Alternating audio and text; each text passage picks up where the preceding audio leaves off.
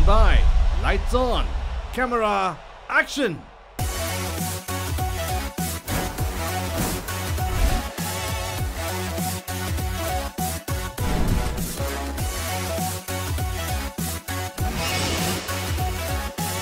Coffee Studio with Muditha and Ishi.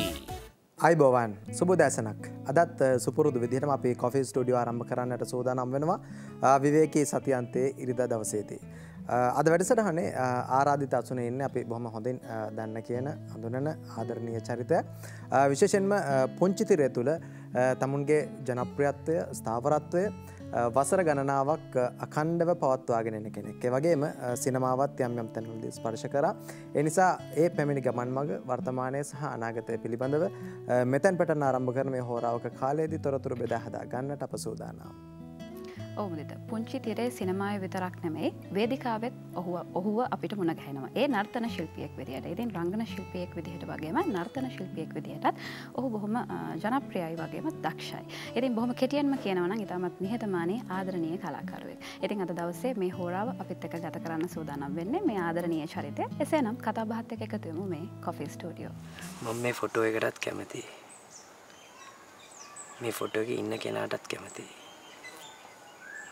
මේ photo එක දුන්න කෙනාටත් කැමතියි.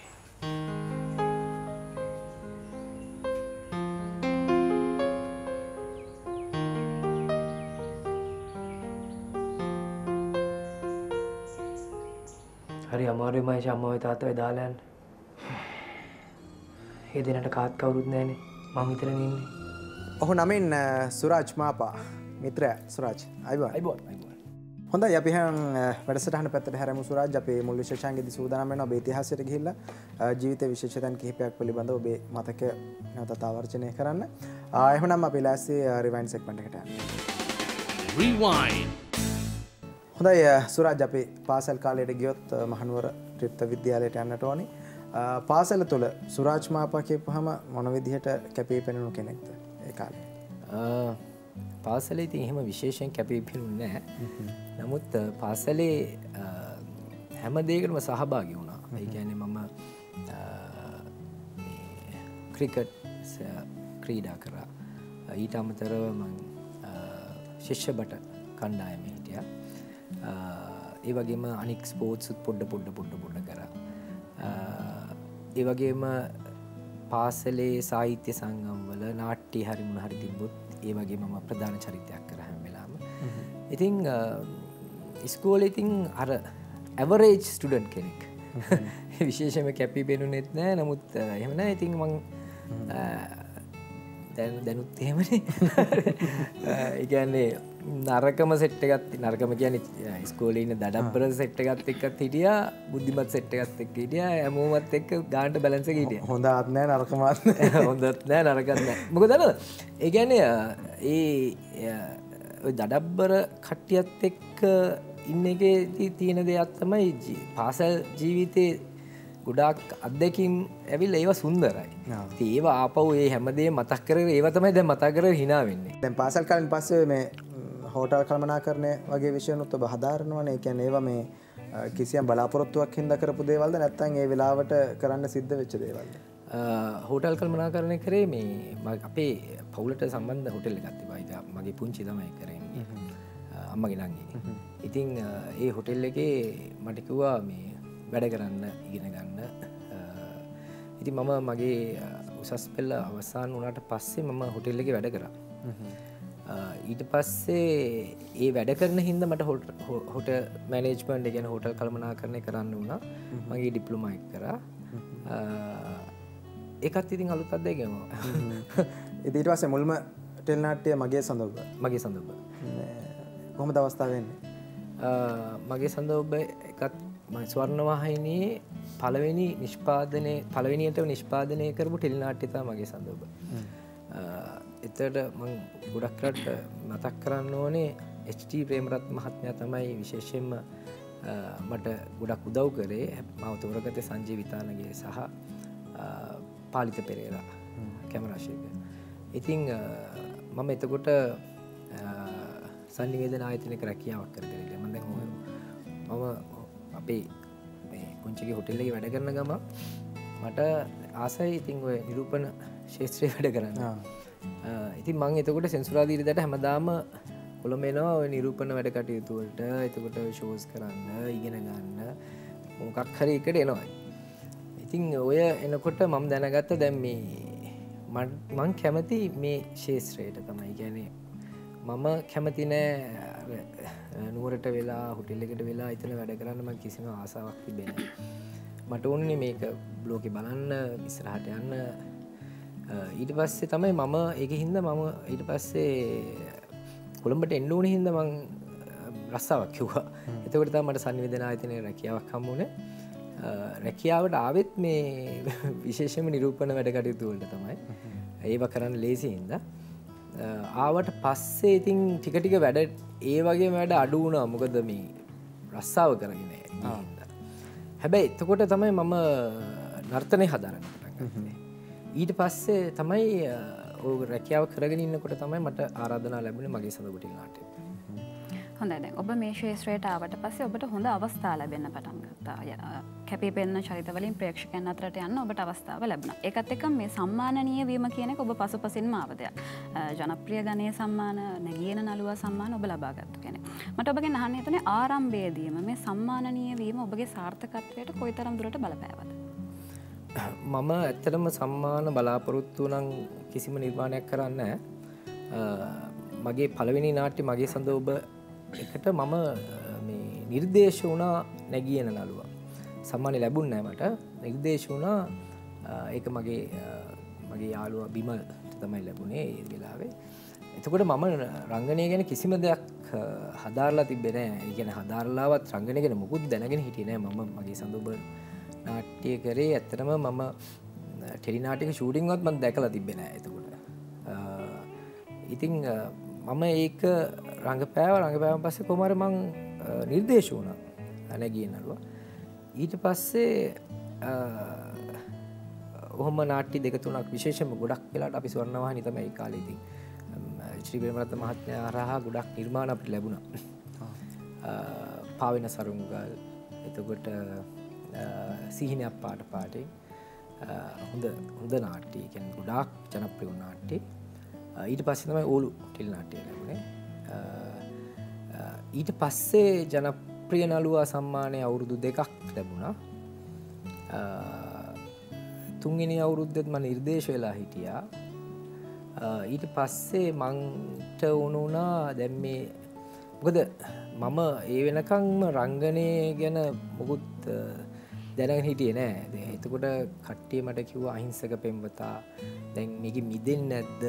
ඕවා තමයි ඉතින් මිනිස්සු කියපු දේවල්. ඒ කියන්නේ විශේෂයෙන් ඔගේ මිදෙන්න ඕනේ ඔය අහිංසක පෙම්වතා. මට මිදෙන්න ඕන කමක් තිබ්බා. හැබැයි ඒක මේ එකපාරටම එහෙම වෙනස් වෙන්න බෑ. ඒ කියන්නේ ඒක මොකක් හරි දැනගෙන කරන්න ඕනේ දේ. පස්සේ මම හිතුවා දැන් මම මේ ජනප්‍රිය මේ රැල්ලෙන් එළියට එන්න ඕනේ. ඒ කියන්නේ ප්‍රසිද්ධ වීමම නෙමෙයි දක්ෂ වීම ඊට වඩා දේවල් තියෙනවා ඉගෙන ගන්න. ඊට පස්සේ මම ගොඩක් නාට්‍ය අතාරින්න පටන් ගත්ත ප්‍රධාන චරිතය ලැබුණේ ඒවා. අයින් වෙලා මම ඉගෙන ගන්න පටන් ගත්තා. විශේෂයෙන් වර්ක්ෂොප්ස් වලට යන්න පටන් ගත්තා. මට එක හොඳ අධ්‍යක්ෂකවරු හම්බුණා. මම සුළු චරිත වැඩ කරා ඊට පස්සේ. එතකොට ඒ අධ්‍යක්ෂකවරු යටතේ වැඩ කරනකොට ප්‍රවීණ රංගන ශිල්පීන් හිටියා. එතකොට ඒගොල්ලෝගෙන් ඉගෙන ගන්න දේවල් ලැබුණා. එහෙම තමයි ඊට පස්සේ මේකේ ගැඹුර හොයාගන්න පටන් ගත්තේ. ඊට පස්සේ මොකද නැත්තම් අපි ওই ජනප්‍රිය සම්මාන බලාපොරොත්තුෙන්ම නිර්මාණය කරන්න ගියොත් එහෙම කවදාකවත් අපිට දක්ෂ වෙන්න අමාරුයි. ඒ කියන්නේ මේක හොයාගන්න බෑ, මේක ඉගෙන ගන්න හම්බෙන්නේ නැහැ.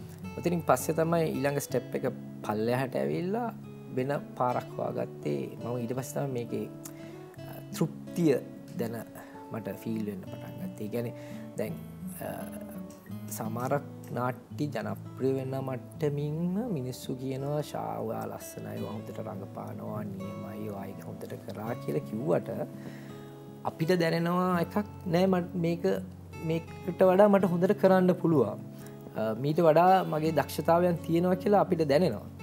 එතකොට මේ ඔය ජනප්‍රිය රැල්ලෙන් එළියට ආවට පස්සේ තමයි ඒවා එක අර එක්ස්පෙරිමන්ට් කරලා මේකේ ගැඹුරු හොයාගත්තට පස්සේ තමයි දැන් තමයි තෘප්තියක් ලැබෙන්නේ. නිර්මාණයක් කරාට පස්සේ ඒකේ රංගනයෙන් පස්සේ රංගනේ දායක වුණාට පස්සේ තමයි තෘප්තිය ලැබෙන්නේ. තෘප්තිය මිලකල නැහැ.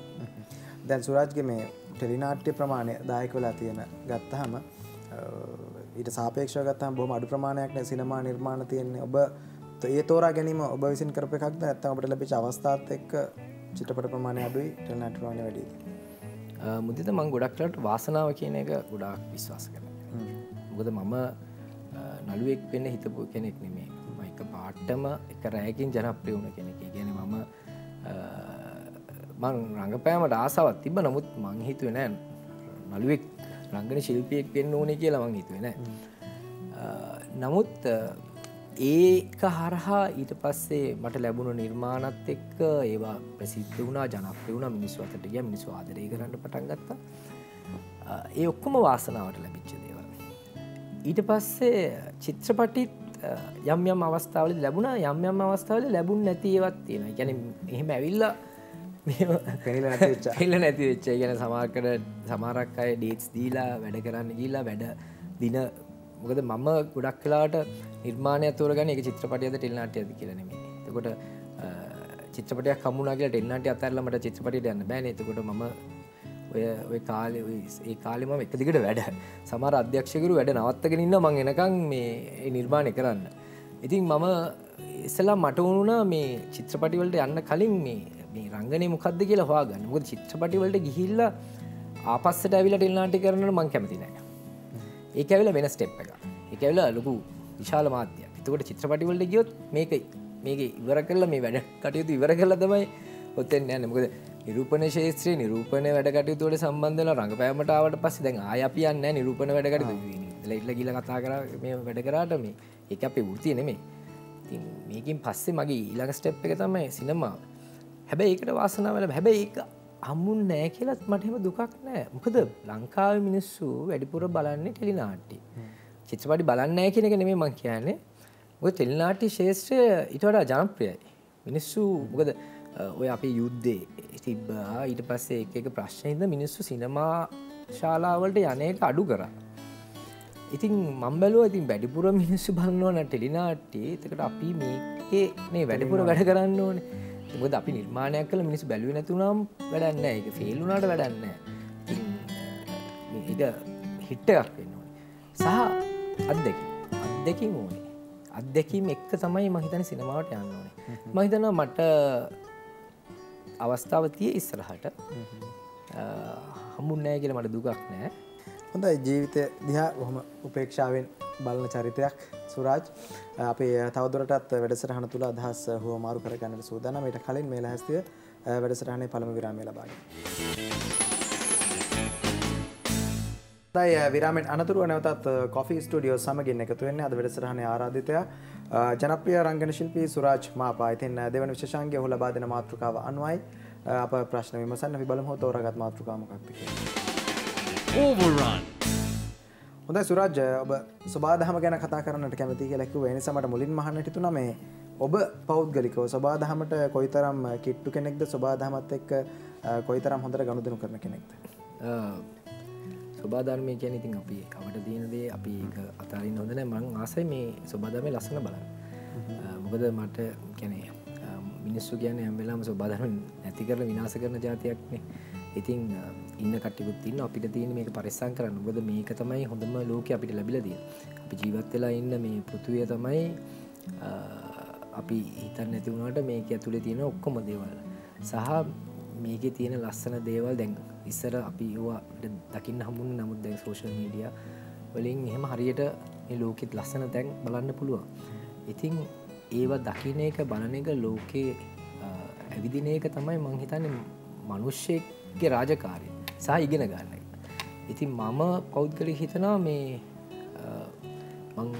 මං ඉපදිලා තියෙන්නේ මේක මේ ලෝකේ ලස්සන බලන්න කියලා. ඉතින් ඒකින්ද මොකද ඉස්සර කාලේ මිනිස්සු සබාධර්ම වඳින්න පටන් ගත්තා. මිනිස්සු හිතුවා සබාධර්මයේ හින්දා තමයි අපිට මේ හැමදේම ලැබෙන්නේ කියලා. ඉතින් ඒක හරි. ඒක වැරදියක් නෑ. ඒක තමයි ඇත්ත. ඉතින් අපි සබාධර්මයට බැඳී යුතුයි. ඉතින් ඒකින් මොකද අපි සබාධර්මයට ආදරය කරන්න ඒ වගේම තමයි සබාධර්ම අපිට ආදරය කරන්න පටන් ගන්නවා.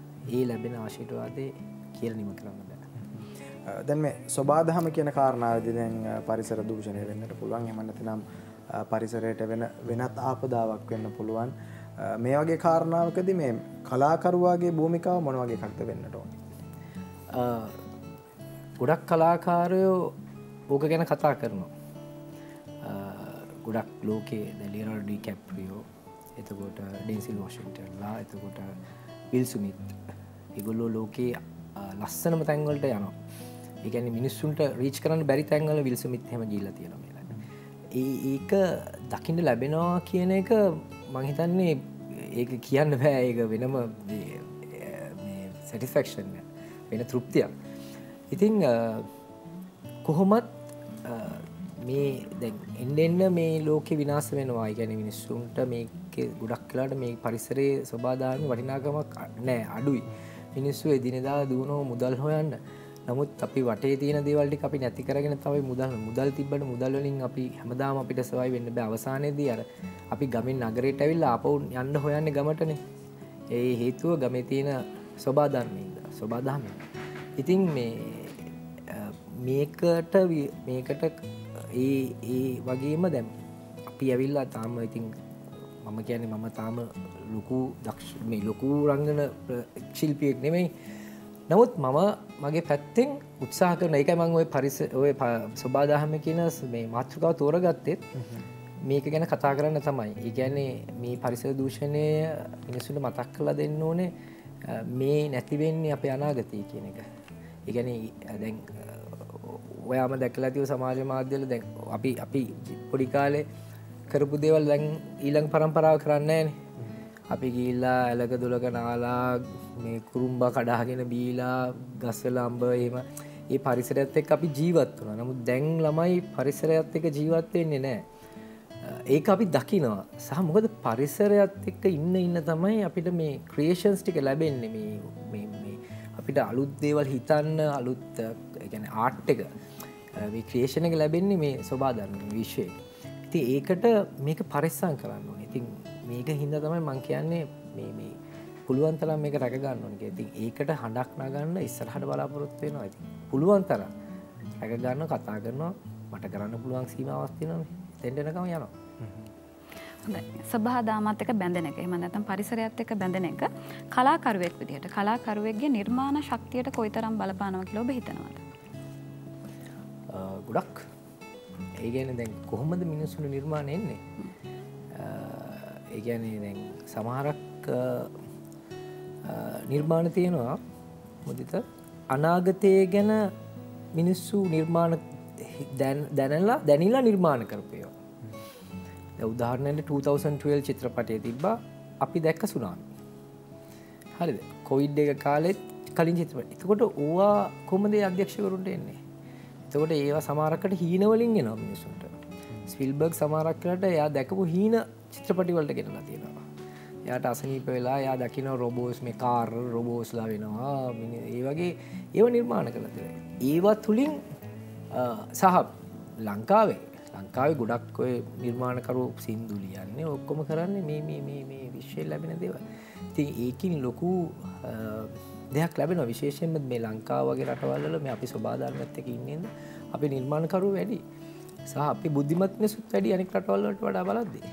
හේතුව මේ අපි විතරයි ගොඩක් රටවල් වලට වඩා මේකේ සබාධාර්මය රැකගෙන ඉන්නේ රට ඇවිල්ලා මේක. දැන් ඒකත් අපි නැති කරගෙන යනවා. නිර්මාණ වලට ගොඩක් ශක්තියක් එනවා. මොකද හැම වෙලාවම නිර්මාණය එන්නේ බිහි වෙන්නේ මේ විශ්වයෙන් තමයි. සාමාන්‍යයෙන් සුරාජ් පෞද්ගලිකව පරිසරය විඳින්නට හෝ ඒ ආශාදේ වෙනුවෙන් ලංකාවේ විශේෂතන් කීපයක් තියෙනවද යන්නේ විතර? නැත්නම් ලෝකේ? ලංකාව කියන්නේ ඇත්තටම මේක ඇතුලේ ඔක්කොම තියෙනවා.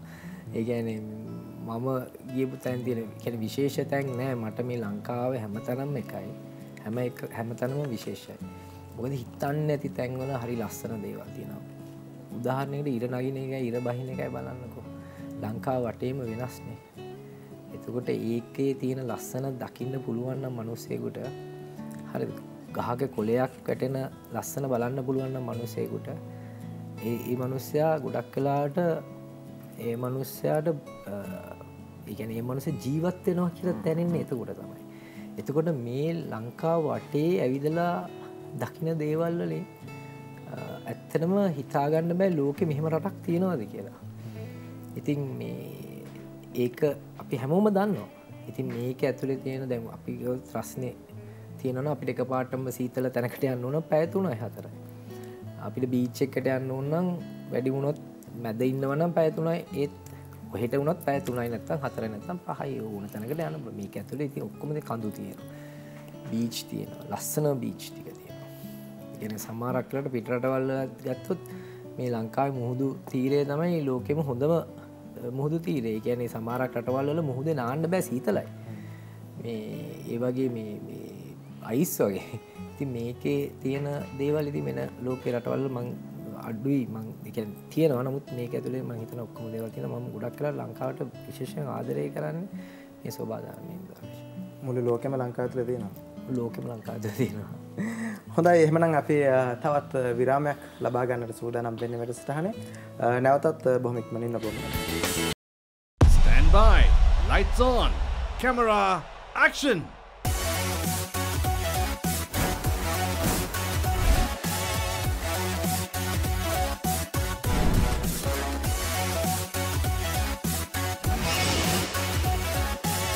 Coffee Studio with Muditha and Ishi. හොඳයි විරාමයෙන් අනතුරුව නැවතත් කොෆී ස්ටුඩියෝ සමගින් මුණ ගැහෙන්නේ අද වැඩසටහනේ ආරාධිත අසුනේ ඉන්නේ ජනප්‍රිය රංගන ශිල්පී සුරාජ් මාපා. ඉතින් තෙවන විශේෂාංගයේදී අපි ඔහු පිළිබඳවත් ශේෂ්ත්‍රයේ තිබෙන පොදු කරුණු කාරණා කිහිපයක් පිළිබඳවත් ඔහුගේ පාර්ශවයෙන් තොරතුරු විමසන්නට සූදානම්. එහෙමනම් මේ ලෑස්තිය ෆ්ලෑෂ් සෙග්මන්ට් එකට. හොඳයි සුරාජ් ඔබ මෑතකදී මම දැක්ක මාධ්‍යයට කියලා තියෙන ඔබ යම් කිසි ප්‍රධාන චරිතයක් බාරගත්තාම ඔබ ඒ වෙනුවෙන් විතරයි තමුන්ගේ සම්පූර්ණ ශක්තිය වැය කරන්නේ. තවත් ප්‍රධාන චරිතයකට ඔබ කාලය වැය කරන්නේ නැහැ කියලා. නමුත් දැන් ඔබ ශේෂ්ත්‍රයට ඇවිල්ලා දශක දෙකකට වඩා වැඩි කාලයක් ගත වෙලා. එතකොට මේක මේ අත්දැකීම් සහ ඔබ ලබාගෙන තියෙන නිපුණත්වයත් එක්ක මේ කාරණා වෙනස් කරගත්තොත් හොඳයි කියලා හිතෙන්නේ නැද්ද?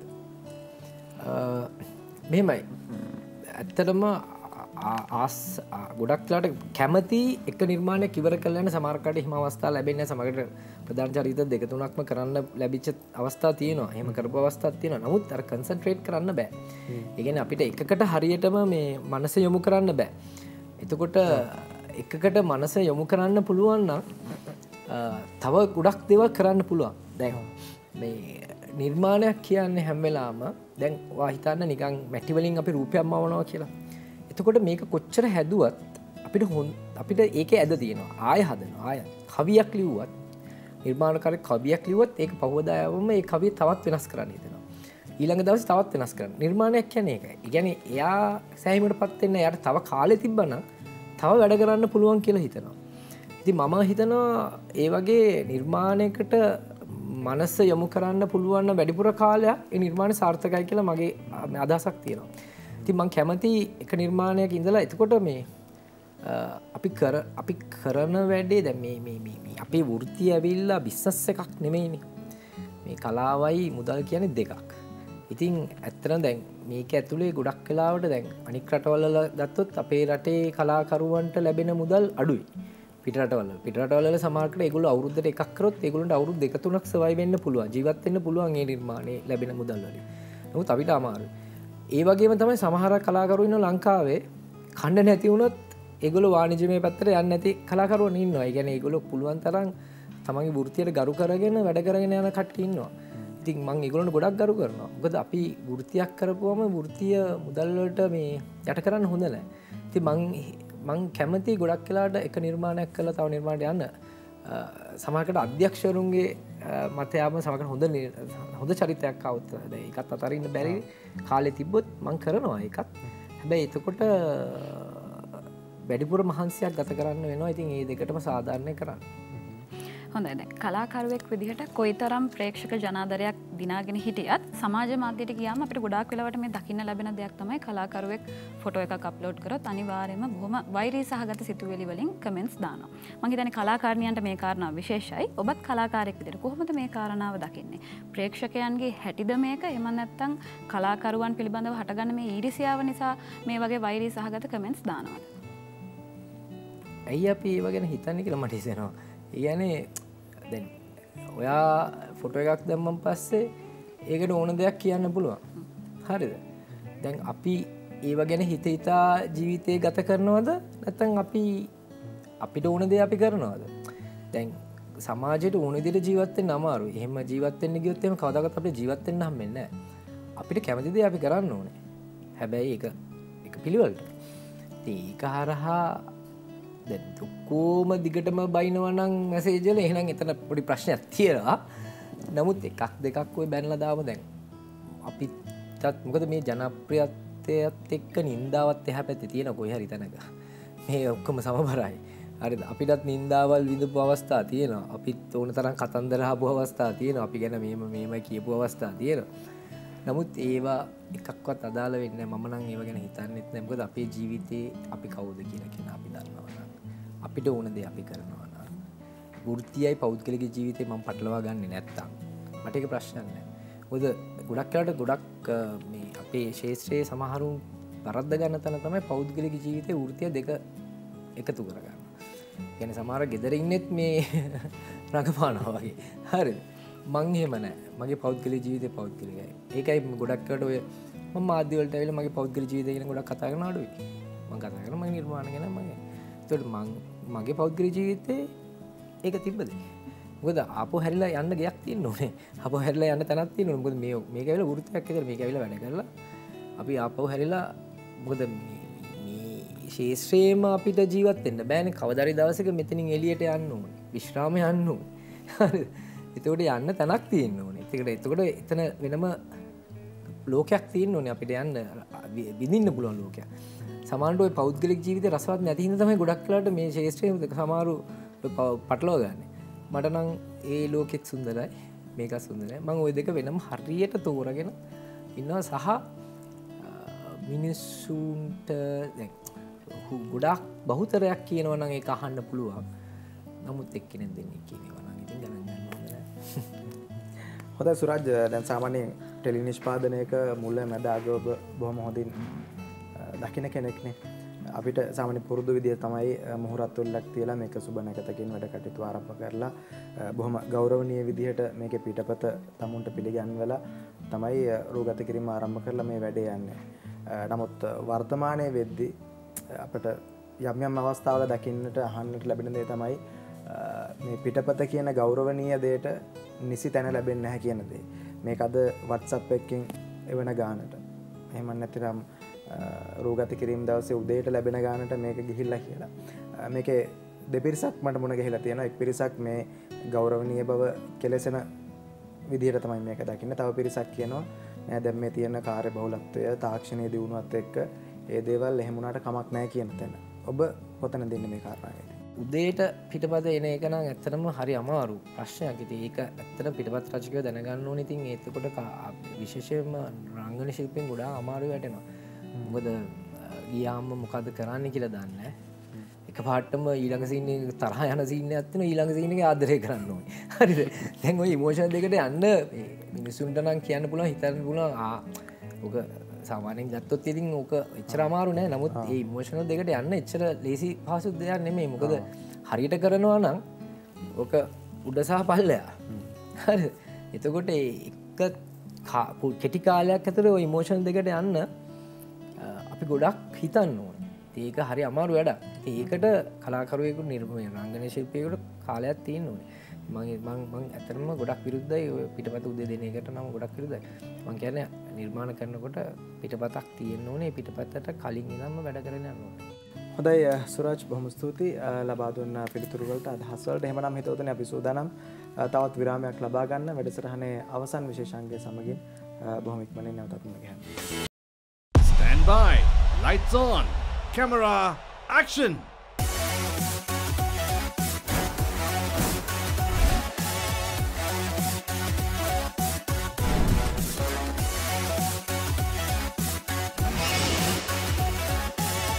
Coffee Studio with Muditha and Ishi. හොඳයි විරාමෙන් අනතුරුව නැවතත් කොෆී ස්ටුඩියෝ සමගින් මුණ ගැහෙන්නේ වැඩසටහනේ අවසාන විශේෂාංගය. සුරාජ් කොෆි කප් බොන ගමන් තවත් කෙටි ප්‍රශ්න කිහිපයක් තියෙනවා අපිට අහන්න. මම අහුවොත් මේ තමුන් ගැන අහලා තියෙන නරකම කටකතාව මොකක්ද? කටකතාව ඒක ඉතින් කියන්න බෑ මේක. ගොඩක් අය දන්නවා ඒක. හරි. එහෙනම් අපි ඊළඟට ඒක තමයි අනික එක තමයි සමහරව කියනවා ඉතින් මං ආඩම්බරයි කියලා. ඒක නම් නෑ ඉතින් මම ආඩම්බරයි කියන්නේ මං සමහරකට මං ආඩම්බර නෑ ඉතින්. මං ආඩම්බර මං ගොඩක් අය කතා කරන්නේ නෑ මං කතා කරොත් කතා කරනවා. ඒක ආඩම්බරකම නෙමෙයි. නෑ. මං අහුවත් මේ දැන් අධ්‍යක්ෂකවරු බරගානක් හම්බෙලා තියෙනවනේ මේ දශක දෙක කාලයට. තමුන්ගෙන් උපරිමය ගත්තා කියලා හිතන අධ්‍යක්ෂකවරයා කවුද?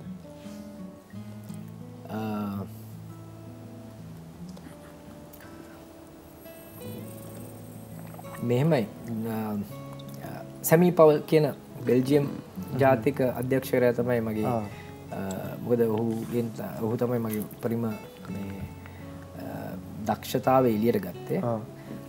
ලංකාවෙත් ඉතින් සමහර ඉන්න අධ්‍යක්ෂකවරු ශිව ගුරුනාഥන් ශිල්පී ද ලංකාවල එතකොට මම වැඩ කරපු අයත් එක්ක ගන්නකොට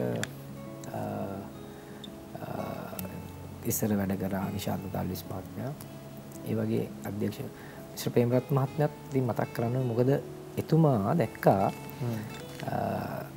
අපේ ජෙනරේෂනේ ගොඩක් අය කියන්නේ අපේ වයසේ අපි ගොඩක් අය ආවා එතුමා හරහා එතුමා උදව් කරා නවකීන්ට එන්නේ තරුණයිට එතුමා දැක්කා අපේ අනාගතේ අපිට කලින් එතුමා අපිට ගැන ලොකු විශ්වාසයක් තිබ්බා අපිටවත් නැති විශ්වාසයක් එතුමාට අපි ගැන තිබ්බා. ඉතින් එතුමා හින්දා තමයි අද අපි මෙහෙම ඉන්නේ මං විතරක් නෙමෙයි මගෙත් එක්ක අපි ගොඩක් කලාකරුවෝ. හොඳයි මම ඇහුවොත් මේකප් නැතුව දැකලා තියෙන තරුණ ලස්සනම රංගන ශිල්පිනිය කවුද කියලා කාගේ නමද මතකයට එන්නේ? ලංකාවේ කට්ටියද පිටරට? ලංකාවේ. ලස්සනම නේම කියන්න බෑ මෙහෙමයි ඔක්කොමලයි ලස්සනයි. විශේෂයෙන්ම වැඩ කරලා තියෙන්නේ වැඩිපුර වැඩ කරලා තියෙන්නේ මංජුලා කුමාරී, චන්ද්‍රිකා පීරිස් ඒගොල්ලොත් එක්ක වැඩ කරලා තියෙන්නේ. ගොඩක් වෙලාට මේ ඉන්දියාවේ නිලියන්ට ගොඩක් මේකප් කරපුවම ලොකු වෙනසක් තියෙනවා. ලංකාවේ එහෙම නෑ. ඇත්තටම ලංකාවේ නිලියන් ලස්සනයි. ඉතින් එහෙම මේකප් නැතුව ඉන්නවා කියලා ලොකු වෙනසක් නෑ ඉතින්. එහෙම විශේෂත්වයක් මම දැකලා නෑ. ලොකුවට මේ මේකප් කරන කට්ටිය නෑ. මං අහුවොත් මේ අක්කලා දෙන්න හැරුණාම වැඩිපුරම දුරකථනයේ නැමතුම් අරගෙන තියෙන කාන්තාව කවුද? ආදරය කරපු කට්ටිය. ඔව් මොකක්ද? එකක් කියන්නේ කොහොමද කියන්නේ? අක්කලා දෙන්න හැරුවා කියන්නේ අම්මයි තාත්තා හැරෙන්න. ඔව්. ඒ කාලේට ආදරය කරන කෙනාට තමයි. ඒ කාලේ ප්‍රමාණයක් කියන්න බෑ තවන්නේ. ඔව් ඒක දැන් ආදරය කරන කෙනෙක් ඉන්නවා නම් එයාට තමයි ඉතින් වැඩිපුර ගන්න අක්කලා දෙන්න දැරෙන්නේ. ආදරේ ප්‍රමාණය අනුව දුරක එමතුම් ප්‍රමාණය වෙනස් වෙනවා. ආදරය කරන කෙනා අනුව එමතුම් ප්‍රමාණය වෙනස් වෙනවා. ඔව්. මොකද මේ ඒ අරෙන්න මම ගොඩක් අයට කිට්ටු වෙන්නේ නැහැ. මම හරි බයයි කිට්ටු වෙන්න. මිනිස්සුන්ට විශේෂයෙන් මම හැමෝම ආශ්‍රය කරන්නේ එක්තරා සීමාවක් විතර. මොකද මම ගොඩක් පාඩම් ඉගෙනගෙන තියෙන ගොඩක් කට්ටිය හැදිලාද? ඔව් හැදිලා. ඒ කියන්නේ එකක් තියෙනවා මට මම ගොඩක් මිනිස්සුන්ට ආදරේ. එතකොට මම ගොඩක් අය ගැන හිතනවා. එතකොට ඒකයි මට ගොඩක් යාළුවෝ ඉන්නේ. මට ගොඩක් යාළුවෝ ඉන්නවා. එතකොට සමහරක් වෙලාවට යාළුවෝ හින්දා දුක් වුණ අවස්ථා තියෙනවා. ඉතින් ඒක හැමෝටම පොදුයි. මම විතරක් නෙමෙයි. මම ගොඩක් විශ්වාස කරනවා මිනිස්සුන්. ඉතින් ඒකෙන් හින්දා මම දැන් හරි මේ පරිස්සමෙන් තමයි ගොඩක් අය ආශ්‍රය කරන්නේ. ඒකෙන් හින්දා මම ගොඩක් අයට කිට්ටු වෙන්නේ නැහැ. පවුල තමයි එක අක්කලා දෙන්න සහ ඊට පස්සේ ඉතින් මං ආදරය කරන කෙනා හරි මං බඳින කෙනා.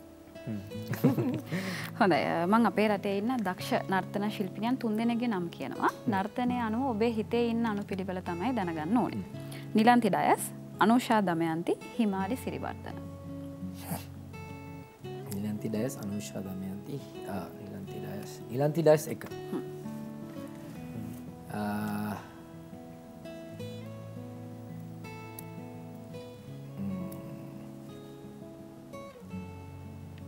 දෙක අනුෂ දමයන්තේ 3 හිමාලි සිරිවර්ධන මං ඔකට පොඩි හේතුවක් කියන මේ දක්ෂතාවයට වඩා ඒගොල්ලොන්ගේ අත්දැකීම් වැදගත් වෙනවා. මොකද මම පෞද්ගලිකව ඔය තුන්දෙනාම එක්ක නර්තනයේ යෙදිලා තියෙනවා. ඒතකොට නිලන්ති ඩයස් කියන්නේ එයා හැම ශෛලියක්ම ඉගෙන ගත්ත කෙනෙක්. ගුරුවරයෙක් යටතේ ඉගෙන ගත්ත කෙනෙක්. අනුෂ දමයන්ති කියන්නේ ඉම්ප්‍රොවයිසේෂන්. සමහරක් කාට ඒක අපිට කරන්න හරි අමාරුයි. එයාට කිසිම ප්‍රැක්ටිස් එකක් නැතුව එයා ප්‍රැක්ටිස් කරා වගේ ඩාන්ස් කරනවා. ඒ කියන්නේ ඒක ගොඩක් කාලයක් ප්‍රැක්ටිස් කරා වගේ ඒ නර්තනය යදනවා මෙහෙම කරන්නේ. ඒක කරන්න බෑ. ඒ කියන්නේ ඉම්ප්‍රොවයිසේෂන්ස් වලින් එයා ඒක උඩ තැනක ඉන්නේ. ඊට අමතරව හිමාලි කියන්නේ පවර්ෆුල් ඩාන්ස් කෙනෙක්. මාර එනර්ජි එකක් තියෙනවා. ඕක තමයි තුන් දෙනාගේ වෙනස. මගේ එක්ස්පීරියන්ස් එකත් එක්ක මං එහෙම තමයි කියන්නේ. නමුත් එහෙමයි කියලා මේ පල්ලෙහාට දාන්නේ නැහැ ඒගොල්ලෝ. තුන් දෙනාම එකයි. මගේ එක්ස්පීරියන්ස් එකත් එක්ක පිළිවෙල තමයි. මම හොත් මේ රසිකයින් එක්ක ගනුදෙනු කරද්දී රසිකයන් රසිකාවියන් මේ දෙගොල්ලම එක්ක ගනුදෙනු කරද්දී මුහුණ දෙන ලොකුම අපහසුතාවය මොකක්ද?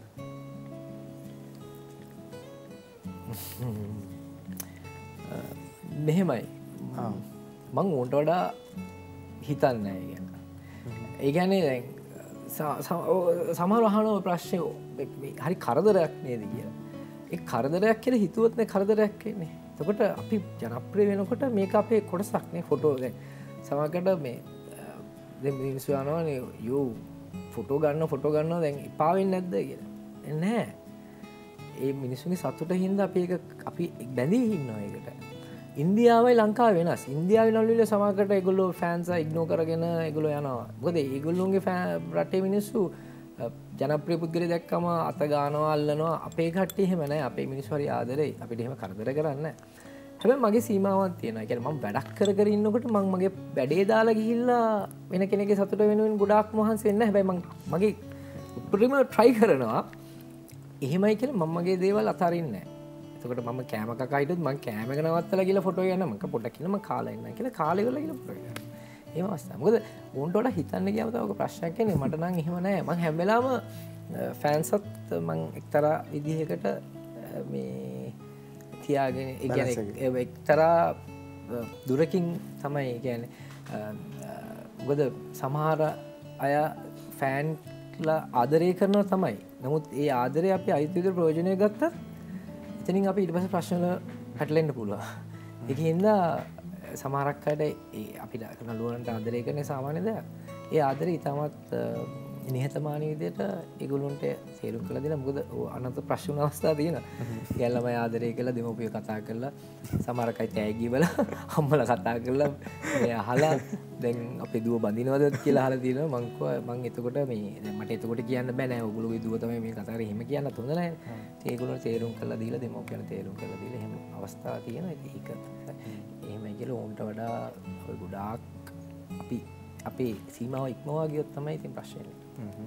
හොඳයි මං ඇහුවොත් බොලිවුඩ් හොලිවුඩ් කොලිවුඩ් මේ සිනමා ශාස්ත්‍ර තුනෙන් එකකට යන්න ඔබට අවස්ථාව ලැබෙනවා. ඔබ තෝරගන්නේ කොතනද? Bollywood Hollywood Kollywood. හොලිවුඩ්. දෙවෙන්තයි. මම තෝරගන්නේ විශේෂයෙන් අත්දැකීම්. එක්ස්පීරියන්ස් එක තමයි වැදගත්. මේ ඒකින් ජනප්‍රියත්වයක්ද මුදල්වත් නෙමෙයි. මොකද මුදල් වලටවත් ජනප්‍රියත්වයටත් වඩා වැදගත් වෙන්නේ මට අත්දැකීම්. එක්ස්පීරියන්ස් එක. සාමාන්‍යයෙන් මේ විදේශ නිර්මාණ වෙන අවස්ථාව ඇවිල්ලා නැද්ද? මං බෙල්ජියම් අධ්‍යක්ෂකයෙක් යටතේ වැඩ කරා සැමී පවුල් කියලා. ඔහුගේ නිර්මාණ වලට සම්බන්ධ වෙලා තියෙනවා. ඒ අරින්න පොඩි ඒවා කරලා තියෙනවා. චන්ද්‍රරත්න මහත්මයාගේ පොඩි නිර්මාණ වල ඒ කියන්නේ හොලිවුඩ් මේ ඉන්ටර්නැෂනල් ප්‍රොඩක්ෂන්ස් වල පොඩි කැරක්ටර්ස් කරලා තියෙනවා. ඒකත් මම බලාපොරොත්තු වෙන්නේ මම අත්දැකීම් තමයි. අත්දැකීම් වලින් තමයි ඒ කියන්නේ ගොඩක් රට ඒක බලාගෙන ඉන්න. මම සමහරකට විශේෂයෙන් ෆොරින් ප්‍රොඩක්ෂන් එක ලංකාවේ සිද්ධ වෙනවා නම් මං කතා කරලා ගිහිල්ලා මං බලාගෙන ඉන්නවා උන් ඒ වැඩ කරන්නේ කොහොමද කියලා. මං ඒකට හරි ආසයි. ඔබව බොහොම පහසුවෙන් රවට්ටන්න පුළුවන් මොන වගේ සිදුවීම් වලින්? පහසු රවට්ටන්න පුළුවන්. දැන් නම් ටිකක් අමාරුයි. ඉස්සර නම් ඉතින් අර හොඳ හිත පෙන්නගෙන එන අය තමයි ඉතින් ගොඩක් කරාට. සමහර ඉතින් එහෙමත් නෙමෙයි. ඉතින් සමහරු ඉතින් අර මනුෂ්‍යත්වයේ ටික ටික එළියට එනකොට ඉතින් සමහරුන්ගේ ඇතුලේ තියෙන දේවල් ඒ හැටි ඉතින් කාලෙත් එක්ක දිරිනවා. වැරද්දක් නෙමෙයි. ගොඩක් වෙලාවට ඉතින් මට අර මේ පව් කියලා හිතන වටක් ගන්න. ඒ වගේ වෙලාවලදී රැවටෙන ඒ කියන්නේ මිනිස්සුන්ට උදව් කළ රැවටුන අවස්ථා තියෙනවා. දැන් නම් ගොඩක් වෙලාවට එතනින් ගොඩක් අයින් වෙලා ඉන්නේ උදව් කරන එක කරගෙන යනවා රැවටෙන එක වෙන්නේ නැහැ. මොකද මේ ගොඩක් බල්ල මෙහෙමයි දැන් අපි රැවටුණා කියලා දැනගත්තම මුදිත අපිට ලැජ්ජාවක් ඇති වෙනවා නේද? එතකොට අපි try කරනවා පුළුවන් තරම් රැවටෙන්නේ නැතුව ඉන්න. එහෙම අවස්ථා ලැබිලා තියෙනවා. ඒ කියන්නේ අපි රැවටිලා අපිටම තේරෙනවා මම රැවටුණා නේද කියලා පෙනිපෙනි රැවටුණ අවස්ථා තිබ්බා සමහරක් වෙලාවට. හැබැයි දැන් නම් ගොඩක් අය හිතනවා පාඩම් වලින් තමයි ජීවිතේ හැමදාම මේ අපි ඉස්සරහට යන්නේ. හැම වෙලාවම පාඩමකින් ඒ කියන්නේ මොකක් හරි ජීවිතේ දෙයක් සිද්ධ වුණාට පස්සේ මම නම් ඒක ගන්න පාඩමක් හැටියට. තෝමස් අල්වා එඩිසන් බල්බ් එක හදනකොට 1000 වාරක් ෆේල් වෙලා තියෙනවා. 1001 තමයි එයාගේ බල්බ් එක. එතකොට එයා කිව්ව දෙයක් තමයි මං හැම තැනකම මට වැරදුන තැන මම ඉගෙන ගත්තා කියලා. එතකොට මේ වැරදිච්ච තැන් වලින් තමයි අපි ඉස්සරහට යන්නේ. හැබැයි ඒ වැරද්ද ආයෙ කරන්න බෑ. හොඳයි. කලා ශාස්ත්‍රය තුල පොදුවේ ගත්තම බොහොම ඉක්මනින්ම වෙනස් වෙන්න ඕනේ කියලා ඔබට හිතන කාරණාව මොකක්ද? මුදල්. කලා ශාස්ත්‍රයේ වටිනාකම ඊට වඩා වැඩි වෙන්න ඕනේ. මේක වෙනස් වෙන්න ඕනේ ඉක්මනට. මොකද අපේ කලාකරුවන් ගැන කවුරුත් කතා කරන්නේ නැහැ. ඉතින් ගොඩක් වෙලාවට මේ මම ওই පෞද්ගලික කාලේ ස්වර්ණවාහිනියකින් මේ කොරෝනා කාලේ මේ අපේ සමහර රංගන ශිල්පීන්ට ප්‍රවීණ රංගන ශිල්පීන්ට මේ තෑගි දුන්නා. මම කැමැත්තෙන් ඇවිල්ලා දවසක් මං ගියා. මොකද සමහරක් කලාකරුවන් අපිට හම්බෙන්නේ නැහැ. අපිට උදව් කරපු ප්‍රවීණ කියන්නේ කට්ටිය දැන් ආයේ අපිට හම්බෙන්නේ නැහැ. අපිට ඒගොල්ලෝ හම්බෙන්නේ යන්න වෙලාවකුත් නැහැ. ඒගොල්ලෝ ඉන්න තැනක් අපිට හොයාගන්නත් බෑ. ඒකට මේ වගේ දෙයකින් අපිට ටක් ගාලා යන්න පුළුවන්. මං මේ විශේෂයෙන්ම කැමැත්තෙන් කතා කරලා රංගන අයියට කතා කරලා මං ආවේ මට මේ වැඩේට යන්න ඕනේ කියලා. මොකද මේ ඒගොල්ලොත් එක්ක ගිහලා කතා කරන එක ඇත්තටම ඒගොල්ලන්ට සතුටක් අපිට සතුටක්. ඉතින් මේ රක්ෂණයක් හැදෙන්න ඕනේ. එතකොට මේක ඇතුලේ තව කලාකරුවන් ගැන මීට වඩා බලන්න ඕනේ කියලා හිතනවා. විශේෂයෙන්ම මේක දේශපාලන මට්ටමේ වෙනස් වෙන්න ඕනේ. හොඳයි මම අහුවත් දැන් සුරාජ්ගේ විවාහය ගැන විමසනවනේ හැමදෙනාම කලා ශාස්ත්‍රය අය පවුලේ කට්ටිය බලාගෙන අපි කවද්දකින්ද මන් දහන්නේ විවාහ මංගලෝත්සවය ගන්නවා නම් මේක මේ වගේ තැනක ගන්න ඕනේ කියලා සිතුවිල්ලක් තියෙනවා නම් ඒ කොහෙද තැන මොකක්ද අවස්ථාව? ඉස්සර නම් ගොඩාක් දේවල් තිබ්බා. දැන් නිකන් පැනලා ගියත් හොඳයි කියලා ඉතලා. ඒ සමහරක් දේවල් දකිනකොට ඒ කියන්නේ ඒ කරදරයක් ඒ කියන්නේ ওই ජීවිතේ එක කාලවලදී අපේ සිතුවිලි වෙනස් වෙනවනේ මුදිත. දැන් අපි ඉස්සර හිටපු විදියට මේ දැන් සමහරක් වෙඩින් අපිට ජෝක් එකක් එනවා. හැබැයි සතුටු වෙන්න ඕනේ. ඒ කියන්නේ සතුටු වෙන්න ඕනේ. මම පෞද්ගලිකම හිතන්නේ මේ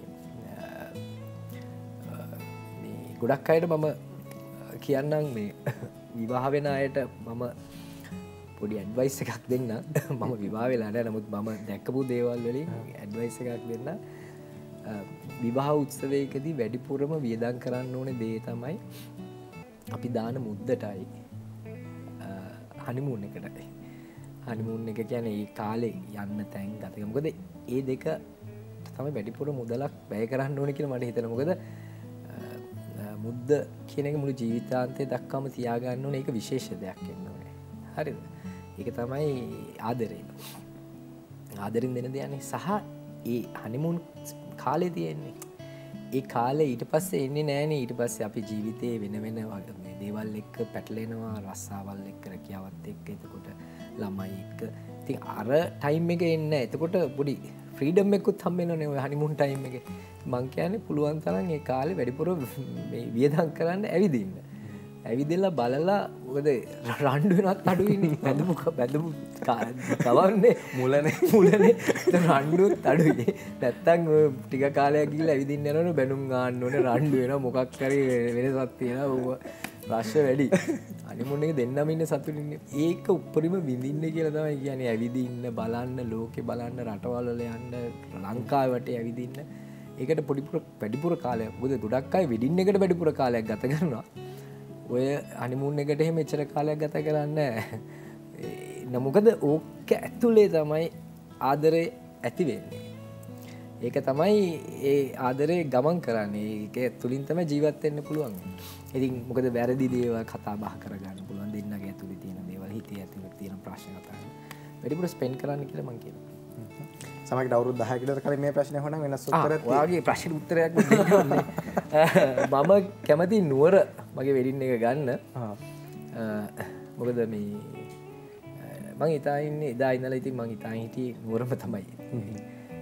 මොකද ගමන ඒකෙන්ද එතන වෙඩින් එක ගන්න ඕනේ කියලා හිතන නුවර. එහෙනම් නුවරදී හම්බෙමු ඉක්මනට.